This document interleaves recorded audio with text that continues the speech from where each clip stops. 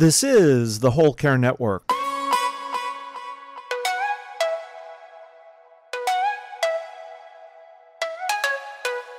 Helping you tell your story one podcast at a time. Content presented in the following podcast is for information purposes only. Views and opinions expressed in this podcast are solely those of the host and guest and may not represent the views and opinions of the Whole Care Network. Always consult with your physician for any medical advice, and always consult with your attorney for any legal advice. And thank you for listening to the Whole Care Network.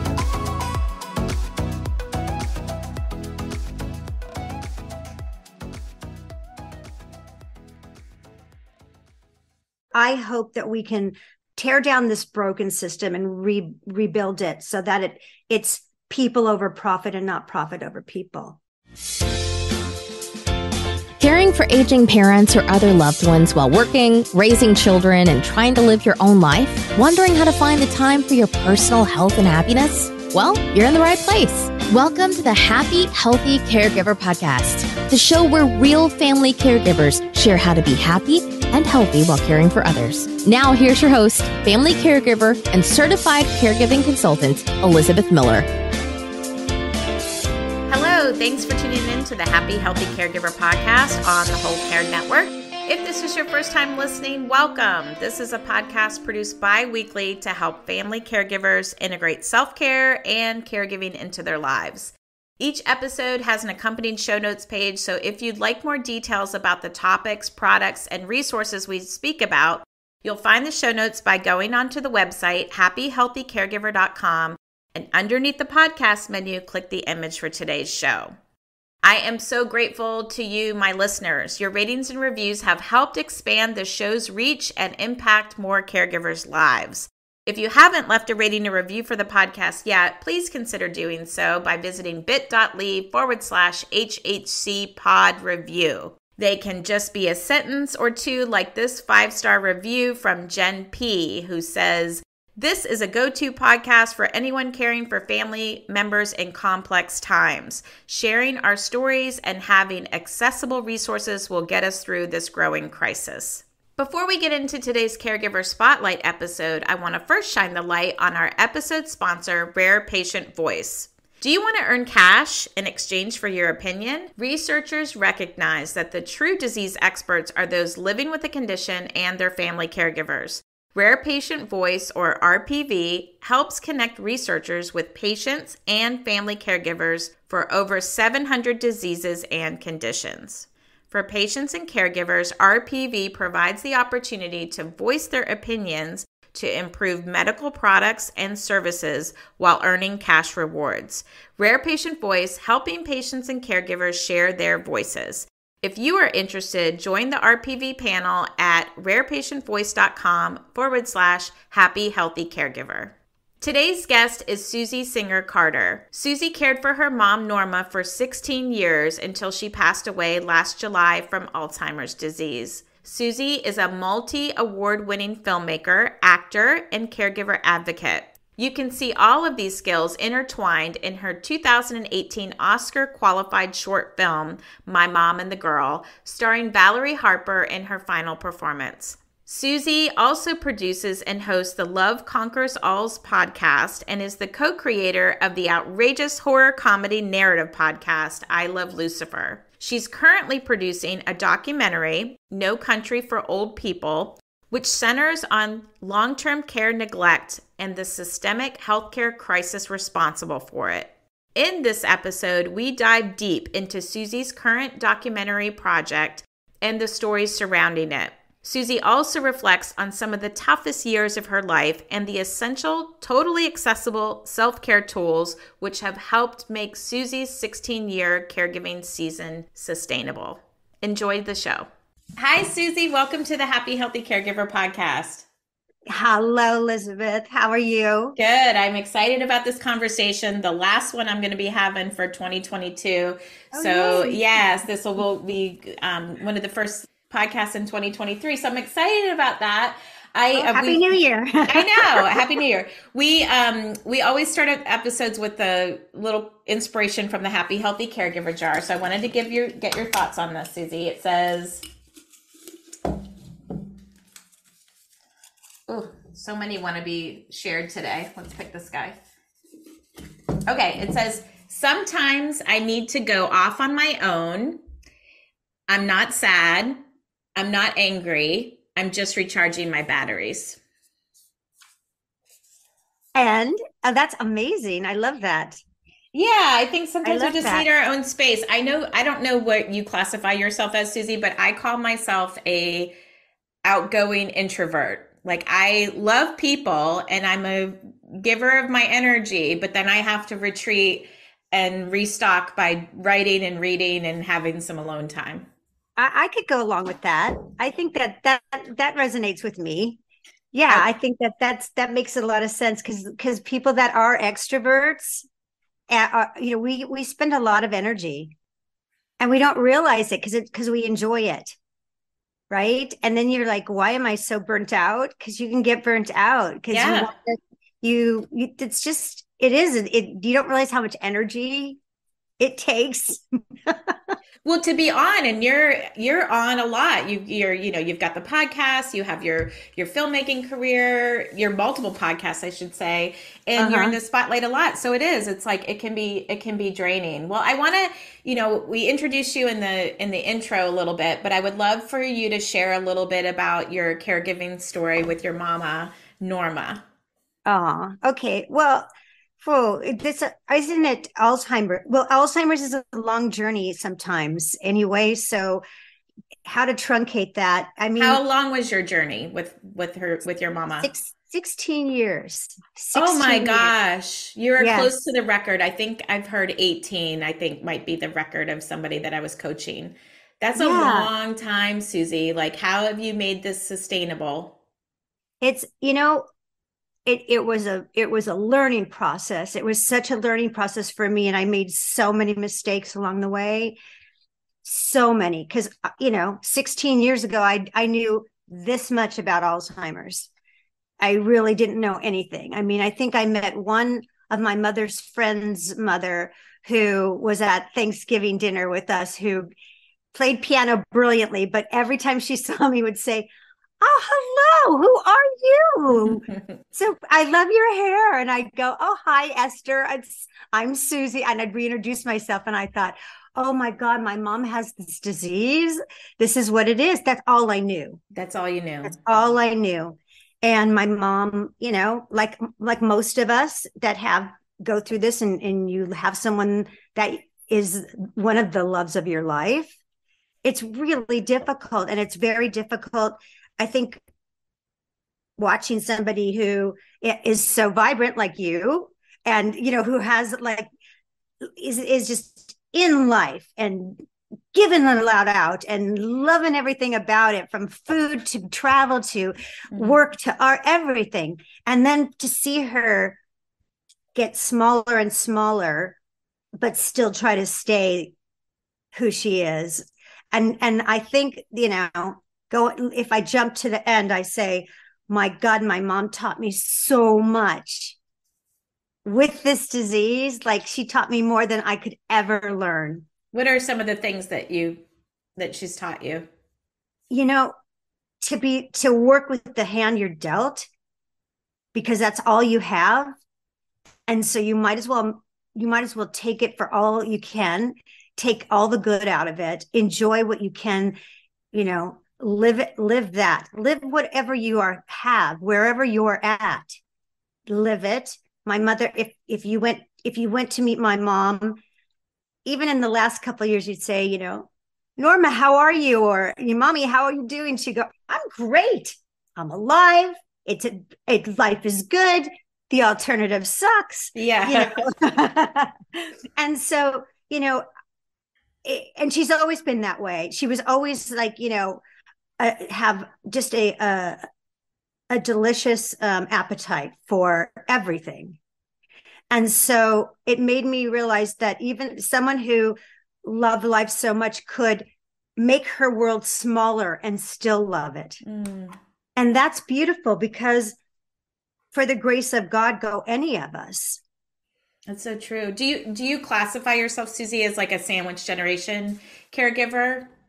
I do. I'm probably the beginning. I'm probably the earlier ones because, I had my daughters were 9 years apart. So my second daughter really she really felt if you saw my film, she's portrayed in it and she's 15 in it when my mom came to move in with us right out of on the tails of my divorce. And so, couldn't have been more stressful. But, I was raising a teenager smack dab in the middle of hormone hell.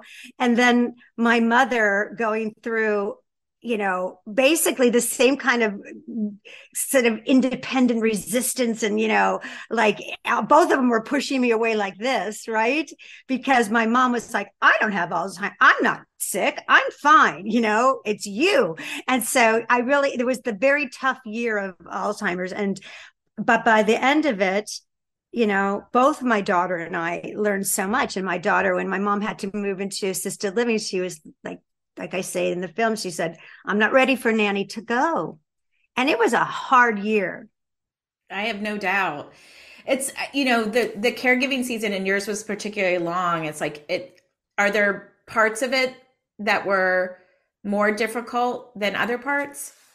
I think so. I think the year that I'm describing may have been the hardest which is why I wanted her to live with me during that year, because my mom, I say that I was crossing her over the bridge to acceptance. And so I feel. Were you already there? Were you already across the bridge? Yeah, you both were crossing it. Yeah. We both were. It was, what is that? What's that saying? Like it was trial by error constantly, because I look back at videos where I literally cringe where I see myself going, Mom, what day is it? Mom, where do you live? Mom. You didn't know. I didn't know. And, and my mom was so adorable. Like she'd go, I don't know.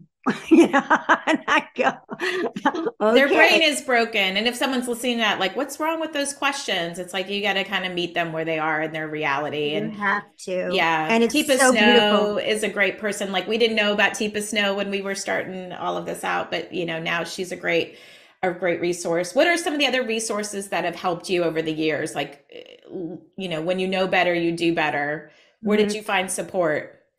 I have to tell you, like, in the beginning of my journey, I didn't know there wasn't that much support and there wasn't that much resource online. Even like I remember going online and going, of course there was the Alzheimer's Association. And then there was, there was some local senior, living kind of community places you could take. I remember taking my mom to this, because my mom was a singer and I thought, oh, this will be great. So I took her to this I was a choir that was all, people with dementia. And my mom, who was such a snob about her voice, that's the one thing she was a snob about because she was so good. And my mom, she just took over the room and then looked at me and went, who are these people? She owned it and then was like, but then she was like, I don't belong here. Like, what is this? So, it's like being a mom again in a way, because you have to let the person that you're caring for guide you, because you can't be a stage mom and you can't be a stage daughter. You have to let them, if you love soccer your whole life and your daughter hates it, you can't force them to do that. No. And so you need to meet them where they're at, whether they have dementia or whether they're going through puberty or whether they're 2 years old or 3 years old. That, people have their own path, their own lane that they're going to choose and what makes them feel comfortable and safe and fulfilled. Where were some of the places that you and your mom intersected as far as like some of your happy memories? Because I know, so much of what we talk about in Alzheimer's can be negative, and there is some joy in this process too. So where do you find, where have you found the most joy with your mama? Well, my mom, I mean, first of all, humor, music, humor, and music. I mean, those are great. And eating and food, you know, it's a lot of love and you know, we're very demonstrative Jewish family, and we are like, you know, we love to love, and you know, and love is it's nonverbal. You know, you don't have to have words for it. It's felt. Babies feel it. People with dementia feel it. When at the very end, you can get big smiles. My mom, I can make my mom laugh up to the day she died. Yes, I can make her laugh. I've seen it. Yeah, and that's my joy.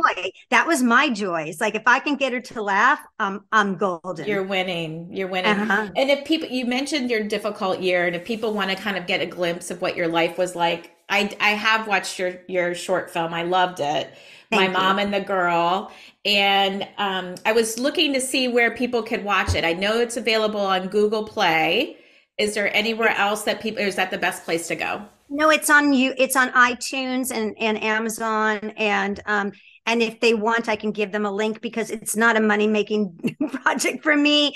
It's like, you know, I want everyone to see it, because I feel like if you've been in this world, and even if you're not familiar with dementia, it doesn't touch your world, it's still a story about leaning into people and looking at for the gifts that you get when one skill or, you know, ability, it decreases, others get larger, you know? And so, and always, even just regular old aging, I mean, people lose their filters, and losing filters is not a bad thing. You know, it really can be, it's really kind of beautiful. That's why I love children and older people, because you they're get unshackled. what you see. Like, you get to You're fat. Yes, I am. Well, and my brother's neurodivergent, so I would add him to the mix too. Like, he will tell me my hair, whatever. Yes. Like, if you say, does this look good? They'll go, no. No. Yeah. Even unsolicited, it is what it is. So, it's an acquired taste, but I find humor in it. I think it's refreshing. Sure. It is refreshing. Because when you get a compliment, it's real. It is real. I know. He does tell me all the time I was a beautiful baby. I love that. Yeah. So My Mom and the Girl, I'm going to link to it in the show notes. I feel like you have had a lot of amazing wins in your career as a filmmaker, a writer, producer, director, and you've done a lot of different things. Not all of it has been caregiving and Alzheimer's focused. But I find that when I follow you on social and I kind of see, I feel like My Mom and the Girl is my interpretation is that it's one of your proud moments. Like, it is one of the things that why is that? Because I think because it was inspired, and it's inspiring. And I think that, you know, we can only ask, I mean, those really are, that is your best joy, is to inspire and to, I mean, joy comes from helping other people. At the end of the day, you can make as much money. I mean, look, I've done projects I'm super proud of, and I'm a 13-year-old girl at all. I will be 13 when I die. That's just the way it is. I mean, I wrote and associate produced the Bratz movie for Lionsgate. I love that movie. I'm still proud of it because, you know, I mean, little girls now watch it and go, oh my God. Like, I have fans on Instagram from little girls that love Bratz, and they are like, you know, they love me because they know I wrote it. And so, and that's a lovely thing for me. And then I did Soul Surfer, which was about Bethany Hamilton, and I'm super proud of that. But I think, you know, I mean, yes, Soul Surfer is inspiring. You can't say it isn't, but it's not my story. So it was Bethany Hamilton, and Bethany Hamilton is fierce, and she was incredible, and she still is fierce and incredible. But this is my mom. This is so personal, and I know that we're in a crisis, and so I feel like that's my best voice that I want to amplify. I can amplify my other stuff. I'm going to be directing a a movie from a book that I adapted, that I was hired to adapt, called Run, based on a book called Plain Jane. And it's lovely. And she's running a marathon the entire time. It's a dark comedy, but it's, and I'll talk about that when it's out. I for sure will. Yes. I'm proud of that. But right now, I think platforms should be used I don't know. It inspires.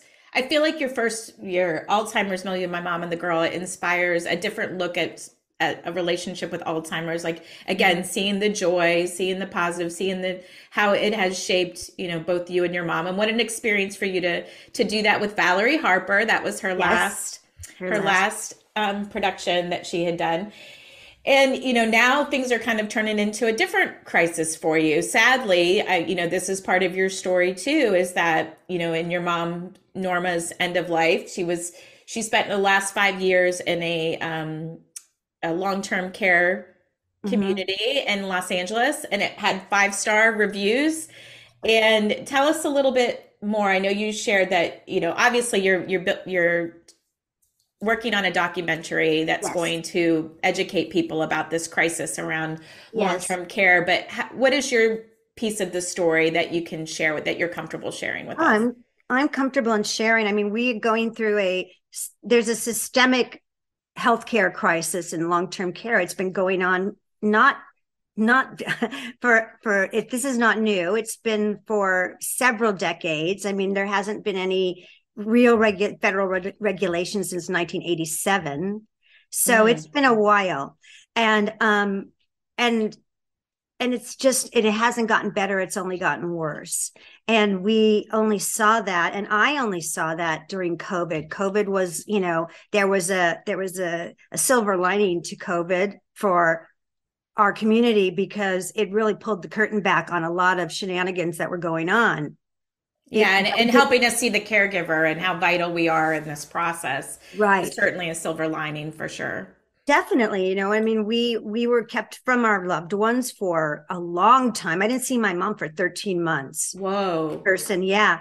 And, and then, and the understaffing that was going on, unbeknownst to most of us, was so apparent once, they started, when people were having to quarantine, and staff members were having to quarantine, and they were understaffed, it's just so. They already have a hard time keeping people. Like I know my mom wasn't in a skilled nursing, but she was in a assisted living community. And I have my own stories about that. We've tried 2 different ones, and it just wasn't a fit for us. I don't know who it's a fit for, but it wasn't a fit for us. But same kind of thing, the turnover, the craziness, and, being an advocate. It's a business, and businesses are set up to make money. They're not, these, even if they're nonprofit, they're still profit. You can't run a nonprofit without paying people. So, and there's a lot of nonprofits that are, doing wonderful things. And then there's quite a lot. Yeah. Bigger percentage that aren't doing such wonderful things. And the problem is that we have the workers that are stuck in this system that is set up to fail for them, for doctors and nurses and people with good intentions, CNAs and everybody that works within that system, in that framework, and they can't work within it. It's an exercise in futility, because if you have any empathy and ethics, you can't last. Right. It's too hard, and they're underpaid and overworked. So it's a bit of a lose-lose. What was your experience, Susie? Like after you were able to see your mama, Norma, like what was evident, like what was apparent to you? Right. Well, so we were only allowed to Zoom, like I said, the first 13 months, and Zoom once a week. And, that Zoom became our lifeline. Well, as you can imagine, it's difficult to Zoom with someone who's in later stages of dementia because, it's just difficult. And my daughter had just had a baby. And so the two of them, trying to get them to connect over Zoom was just, that was a comedy. I mean, my mom's over here and she doesn't know, and the baby, and then eventually they ended up figuring out how to connect, and we all figured out how to connect because we did it enough to figure it out. But what I kept noticing was that my mom was really quickly becoming less and less functioning the way that she was before. She also didn't look right. And then I started seeing her in bed at 3 p.m. and I kept saying, I would ask the CNA, do you know is my mom ill? Like, it's 3 p.m. Why isn't she dressed in at least in her chair? And I don't know, Susie, I don't know, but it's crazy over here. It's crazy right now. It's awful.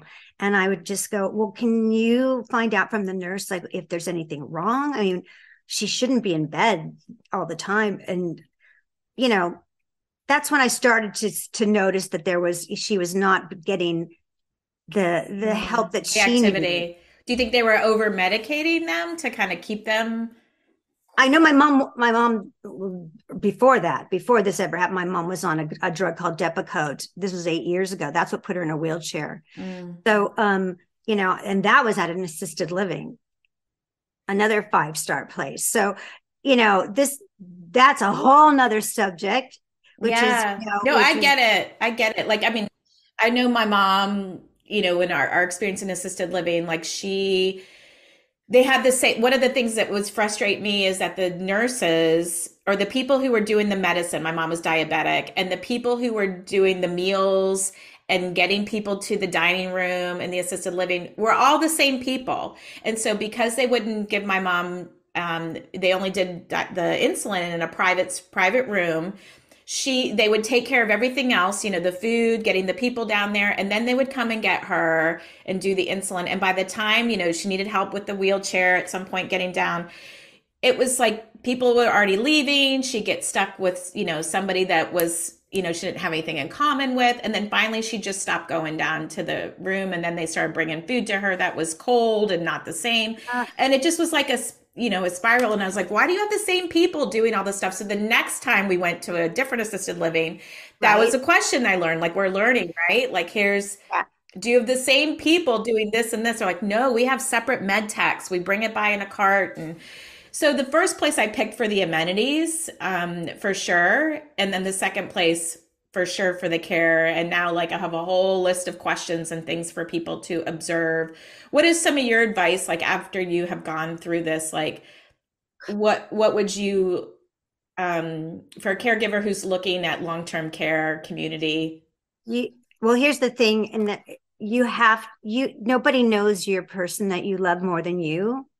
Nobody, not a doctor, and there's every disease has its own set of particular, circumstance. Like, your mom was diabetic, and that brings a whole other, list of things that you need to pay attention to as the caregiver.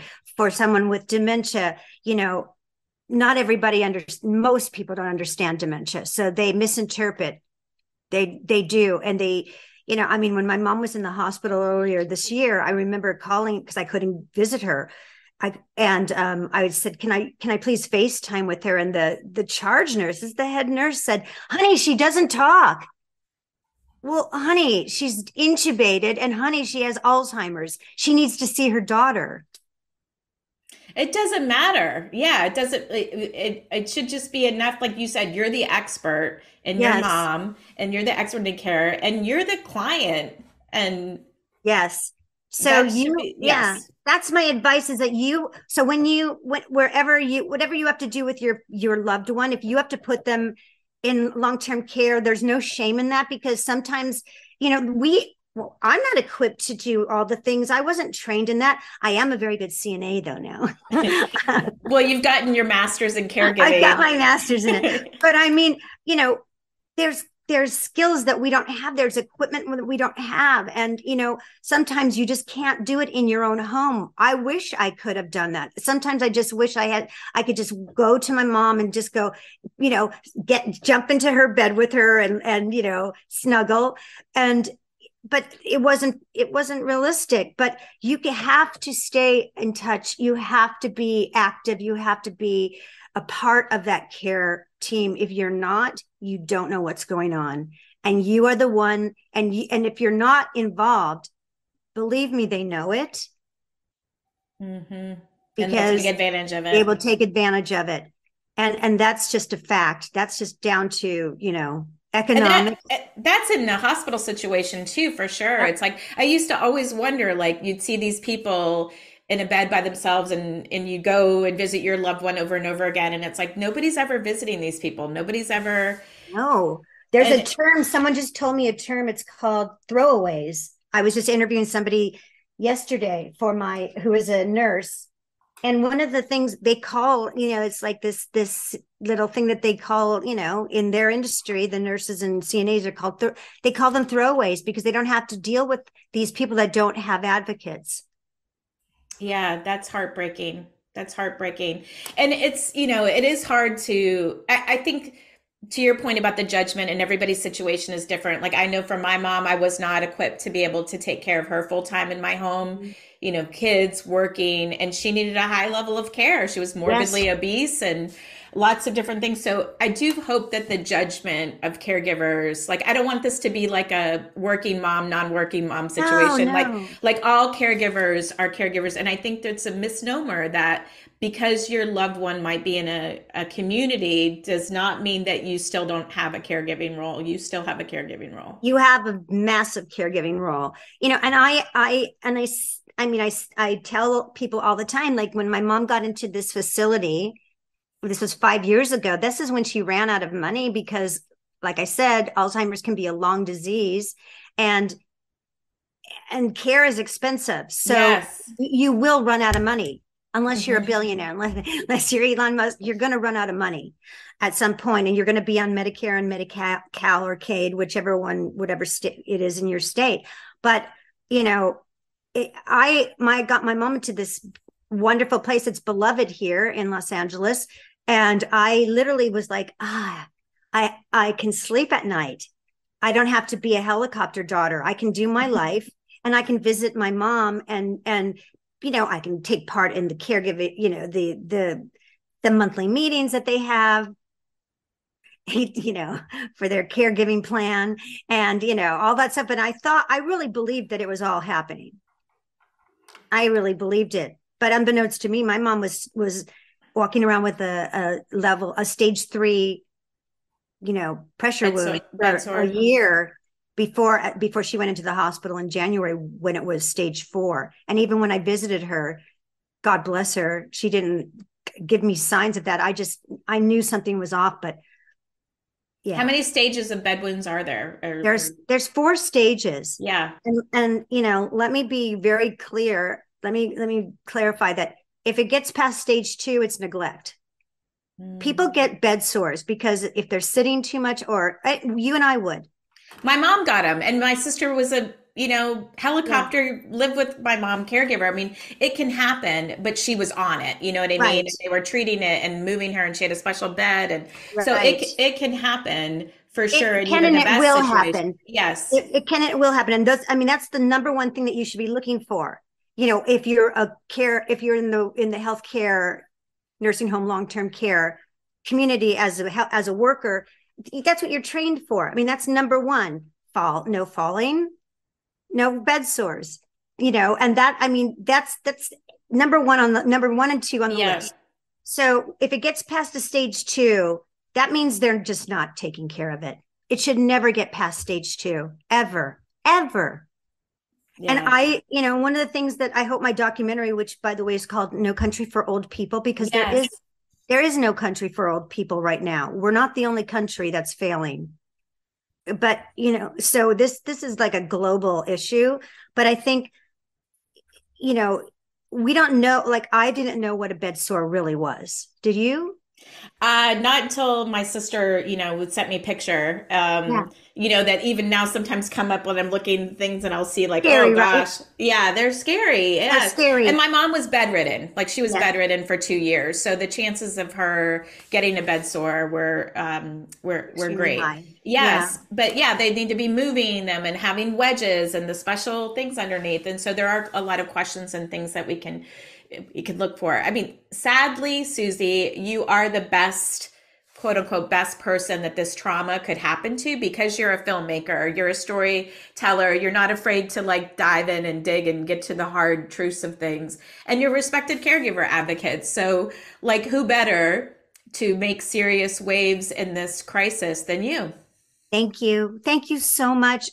I mean, it's funny when I grew up in this industry, like, people would always say, "Oh, you're such a surprise." Like people underestimate a lot of women, right? It just happens that way. And I felt the same way in the caregiving community when I would go into the long term, the facilities, and they would just, patronize me. "Oh, your mom's fine." I mean, she could be bleeding out of her ear, and they'd go, "Oh, that's okay because it's not infected," because they just thought they could just talk circles around me, but they didn't know who they were messing with. Yeah. For sure.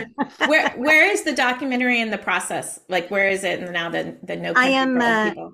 I'm in the middle of writing this script, which when I say script, because it's all real, I'm writing the story of that happened from January 17th to July 17th. So it's such a perfect hero's journey, my mother's last 6 months. And I'm using that as the spine of this documentary that will include other stories that will corroborate what happened to my mom. And then I have so many experts that have jumped on in our industry that, that are incredible people from, the National Consumer Voice, who are my fiscal sponsors, and Cantor here in California, who are amazing advocates, and the Gray Panthers in New York, who are, United Nations. I mean, they're globally supportive, like fierce people that are way smarter than me, that will bring the hows and the whys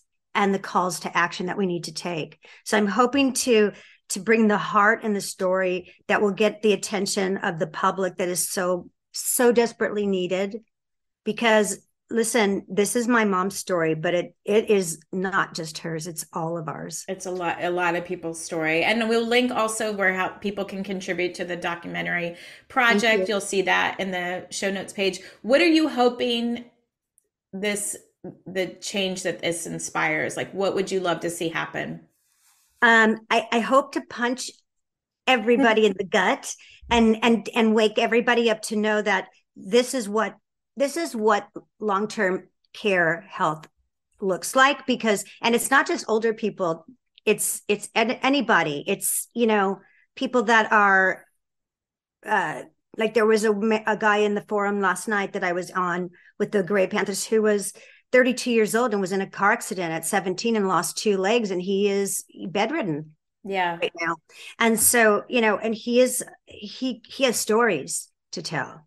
So it's not just older people that are affected, but what the change that I want to see is like that everybody knows what's going on, so that there's power and knowledge, and that we know, because listen, it's not like all of these amazing advocacy coalitions haven't been to the Congress and almost passed bills that needed to be passed. It's going to take a monumental movement like the Me Too movement.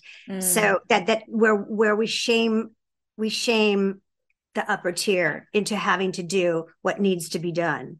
Is it more pay for the people who work there? Is it more? It's appropriate pay. Yeah. Appropriate pay. It's incentivizing people to come back to this workforce, because nurses, amazing nurses and CNAs and people that are skilled have left in droves because they're not compensated.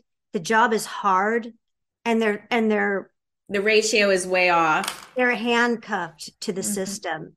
So that's what I hope that we can fix, tear down this broken system and rebuild it so that it's people over profit and not profit over people. Is there anybody doing it well? Like there's a couple countries that are doing it, and I am actually, there was a caregiver that I love with, Patrick Berglund from Switzerland, who I met through my film. I've never met him in person, and he's a vocational caregiver, working within their system. And I mean, he's celebrated. He's on the they call him the singing caregiver because he uses music. He's this handsome young guy who, with his 2 grown daughters, and he absolutely loves loves working in that community. And I'm going to have him in the documentary because I want people to hear how it can work and how it's a beautiful experience. Yeah, show them what good looks like. And I think there's been a lot of great ideas that I've kind of heard about, like blending multiple generations, like college kids with older adults, and like there's got to be a better way. For sure. There's much better ways. But it's like anything, follow the money. Follow the money, and you'll find out where the problem is. Mm-hmm, mm-hmm. We would be remiss, Susie, if we didn't also mention that you have your own podcast. I do. Yeah, with Don Priest, Love Conquers Alz, and then also your super fun podcast, I Love Lucifer. Yes. Talk about what makes these podcasts unique in their own way.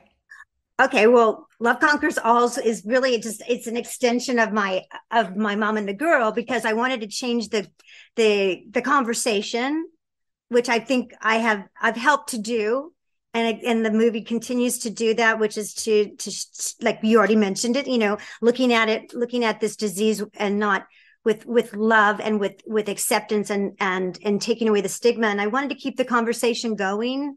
Mm-hmm. After that. So I started that Love Conquers Alz, and I wanted to keep it upbeat and real. I don't want to sugarcoat it, but I just want to say, okay, so here's the bad parts, but here's how we can deal with it. Here's how we navigate it. Here's how we can make the best of it, because it can be a long disease. And why should we get robbed of everything? Mm-hmm. Right. So we talk about that. That's it. And Don and I are crazy and have fun, and we hope that you get a laugh out of it too. And we received Best Podcast 2020, the year that I launched, which was amazing for me. Yes. And that was with the New Media Film Festival. So we were very proud of that. And the second one we started during COVID, which was I Love Lucifer, which is based on a series that we were developing for Fox. And then, COVID came, and we thought, we're so bored. Why don't we just do a narrative podcast? That'll be easy. It's the hardest thing we've ever done, because it was just the 2 of us. But we ended up with 10 episodes for our first season, which is on the Realm Network, which you can find on everywhere, on every platform. We were nominated for 7 Audioverse Awards, and we were finals for those. And it's a comedy horror, two B movie stars who fight movie monsters by day and real monsters by night. And that is the concept. It's super fun. It's super funny and scary. And but fun, and it's a girl duo. It's female driven, and if you like Adam Levy from The Witcher, he's our lead. He plays the father, and he also plays our narrator, and he's just an amazing, just beautiful actor. He's also on Industry. He's a regular on Industry. I love it. It's very unique. It's a very unique podcast for sure. I get a lot of joy too, Susie, when I see. We'll put links to all that in the show notes. But when we talk about self-care on the show, and I love watching your hip hop dances. Yeah. Is that one of your main go-tos to kind of just relieve? Totally. When going back to my divorce, like 10 years ago, and when my mom moved in with me there, I discovered this hip hop class at the gym that was like walking distance for me. And I was like, I'm doing this. And it became my meditation, really, because when you're dancing, you can't think of anything else but where's your body going and the music. That's all. So true. You're present for sure. You have to be present. You can't think of anything for a whole hour. And it's first of all, your endorphins get going. It's so healthy. You're going to lose weight. You're going to feel good. And it's like, dancing, I can't recommend it enough, because it's like it's a community thing too. So when you dance with other people and you're synchronized, oh my God, it feels like the best sex ever. Oh, wow. Well, you sold it to me. I'm like, I'm going to put that on my 20 for 2023 list of do like it, girl. Do hip it. hop. Like, I don't know if I have the moves, but it sounds like a lot of fun. I need to give it a try. Oh, there's a bunch of different classes. It doesn't have to be hip hop. I mean, you can. My I friend used to be jazzercise. I was a jazzerciser. Whatever. Even if you Zumba, if I can't find another, I'll do anything. If it's moving to music, I'm there. Yeah. Do Perfect. it. Just move. It's so much fun. It keeps you young and healthy. And like we competed, a little crew of ours from this class, and we won. And I was like, it's better than winning an Emmy. I'm telling you, I was like, oh my God, I brought it. And I felt so good. And I was probably twice as old as everybody there. So, which makes it even better. Yeah. I love it. Yeah. Well, So, yeah. I want to dig into a little more of your self-care. I'm going to ask you some questions for the lightning round from my book, the Just For You Daily Self-Care Journal. So whatever comes to mind, there's no wrong answers here. This is a good one though. It says, when you are older and need care, what do you hope someone does for you? Put lip liner on my lips. Number one. Pluck the hairs, from my chin, shave my mustache. Pluck my hairs and make sure. That's true though. Yes. Yeah. And make sure music's around and yummy food. I love it. That's doable. Okay, we've kind of talked about this. Okay, if you were to lose all your possessions, what item would you miss the most? All of them, like anything? Yeah. My computer. Why is that? Because it's my lifeline to the world. Yeah. And to my creativity. So if I have a laptop or a phone, whatever, I can be creative. Yeah, that's creativity good. is for me, that's also very nourishing.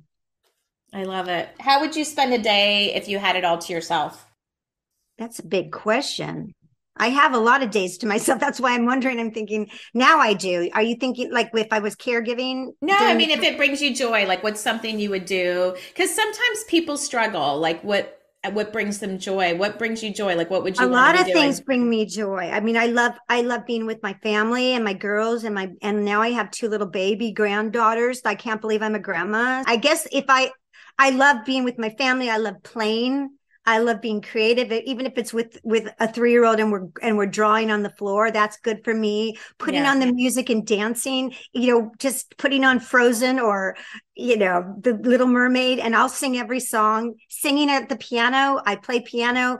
My whole family is musical. I grew up in the music industry, so I can't have a bad day if we're singing. I love that. Little Mermaid is a classic for sure. The best. Yeah. Yes. I love it. Best. Is there anything else, Susie, that we're like, we can't put a bow on this episode until something else that you just want to put out there? Or have we pretty much covered? Oh my gosh. I think we covered everything really quick, right? Didn't we? How do people get in touch with you? Like, how do they where's the best way for people to kind of make sure that they're plugged in and they know when your projects are coming out and what's happening? Yeah. Social media, that's the biggest problem is there's so much of it. There's too many and I can't keep up. You can't work and be creative and then try to do all that. So, but I am on everywhere. I'm on Instagram and LinkedIn and Twitter still. And I'm trying to do TikTok, not as much as you. You have a very good presence on TikTok. It's hard. There's too much to do.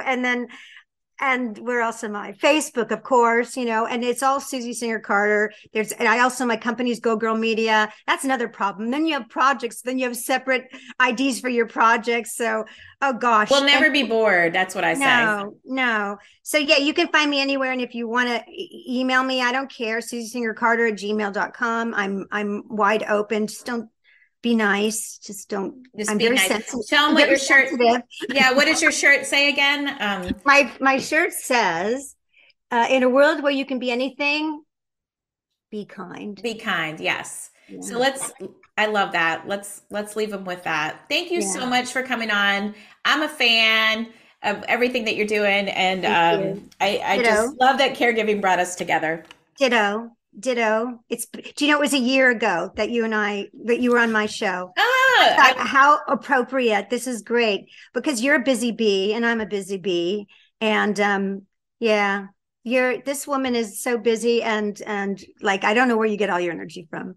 well, yeah, it's like it's hard to turn the brain off sometime. I am going to take a pause in December, no podcasting, no Instagram lives, and just really kind of pull back and enjoy the holidays and do some planning, and put more of that white space, I think, in my year next year for sure. I think that's important. Me too. I decided I have to take a hiatus. I haven't taken one in so long. So I will be doing the same thing. So, well, that's good. We got to practice what we preach. We got to practice what we preach. I'm like walking the walk. I got to figure out how to infuse self-care just like everybody else. So absolutely. Well, thank you again for having me. Thank you.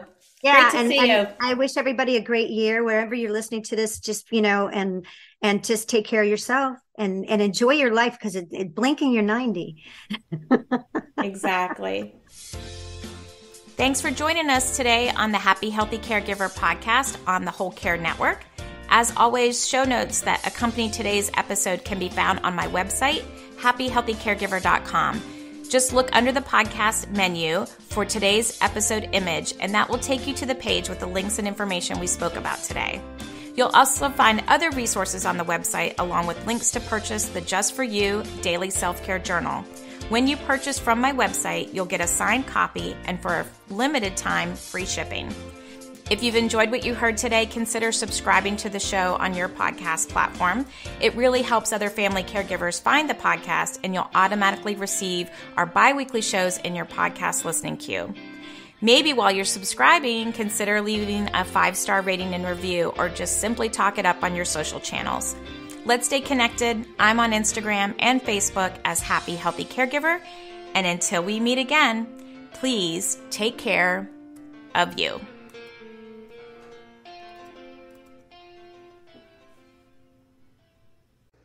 This is the Whole Care Network.